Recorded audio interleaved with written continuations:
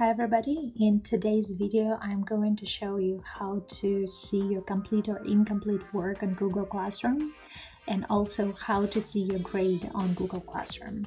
So I already signed in under one of my students in Google Classroom and I'm going to click on classwork. Here you can see these bright green colors and gray colors. So gray means it's finished. You finished this work. Green means you have some work to do. Okay, so I'm gonna click on one of these gray assignments. So it means I finished it, right? And right here at the very bottom of my screen, I can see that I got 100 points for this assignment. Also, my teacher left me one comment about my work. So this is where you can see your points for all of your submitted assignments.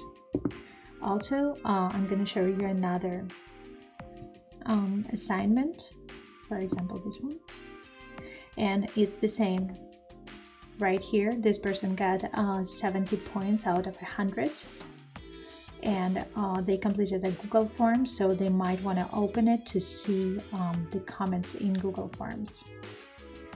Alright, so one more time, green means not finished work, gray means finished work, and to see your points, click on one of those finished assignments.